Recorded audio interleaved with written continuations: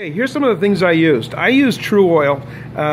True Oil is seems to be what most people use. It's like a tung oil. You could actually get away with the tung oil or some linseed oil. I got some mineral spirits. What we did during the initial coat is we mixed that 2 to 1, 2 of these to 1 of the True Oils. Mix it all together, and we use that to get the first coat on. I'll show you what it looks like. I also have some 220 just regular car sandpaper. It's wet dry. I like the wet dry because in a minute you'll see what we do is we actually wet sand the wood using the 2-in-1 liquid. So if you're using regular sandpaper, the sand is going to fall off. So use a wet dry. Pick this stuff up at the Harbor Freight for really cheap. That's also a self stick.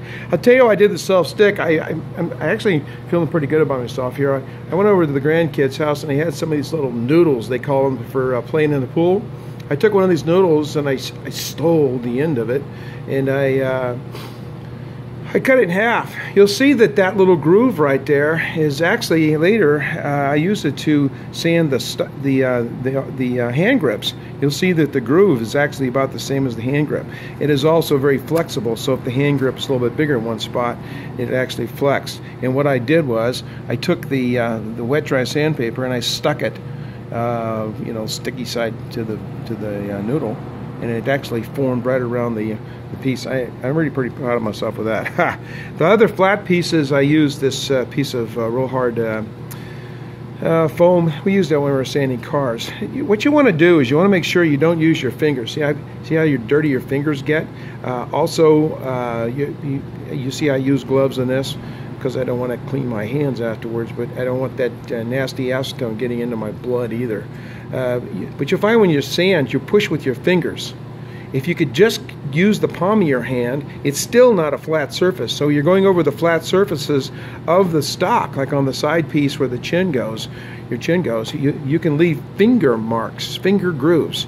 We had that problem when we were painting cars. When you finally get the paint on there, you go, oh my gosh, there's grooves in it. So use this thing, use something flat, kind of soft, and then I used this noodle. It worked really good. I just invented that. Also, I keep my product when I'm between the 2-to-1 mix. When I'm not using it, I keep it in a jar. These have a tendency to crystallize, and then you get little spots on the paint. I use 400 grit steel wool. I use that for prepping the paint. It worked really good. I also use this little stainless steel pot. Now the other thing I use is acetone. You can strip these things using stripper, however you want to do it. It usually doesn't require so much. You don't have to be that aggressive with it. Just use some acetone or some Formbees. Go to in True Value or one of the hardware stores and get some Formbees paint finisher. What it is, it's almost like a fingernail polish remover. I use just straight acetone. I put the acetone in here and I rub it off with the other finish. The original finish, I rubbed it off with steel wool. It worked good, but then blow it off and wipe it off real quick, and then you're ready to sand. The other thing you want to be very careful of, oh wait a second, before we get that far, I use wet dry. I use 320 and 400, and I also use 220 to start. So this is 220, kind of takes all the scratches out. You want to make sure you're going with the grain. If you're going with the grain, because if you go into a circle, what's going to happen is you're going to leave some swirl marks and it'll take forever to get them out. So just go into a straight sanding with the grain until you get to the 400 wet sand, and we'll talk about that in a second. Okay, keep your surfaces clean. You're going to be messing with this for a long time here, maybe about 7 days. Keep your surfaces clean. I use a good old towel that's been used for a million things. I use it to clean my guns. I keep it washed. When I wash it, it doesn't have a lot of lint in it. You want to make sure the lint keeps keeps off your surfaces. Also, get in a well lit and also into a nice area. I'm sitting out in the garage, so if you hear cars in the background, that's what's going on here. If it's real cold where you're living, then you might want to take it indoors, but make sure you wear a mask or something. Okay, so that was it. Now, as far as the material itself, I told you I did it 220 with the flat surface, and then I went with the noodle with the 220, then 320, and then 400. I took care, there's a piece of metal on here. What I did is I covered it with some duct tape. Duct tape seemed to work. The sandpaper went right over it. The other thing you want to be careful of, on these edges here, See those edges? They form right to the metal pieces on the stock.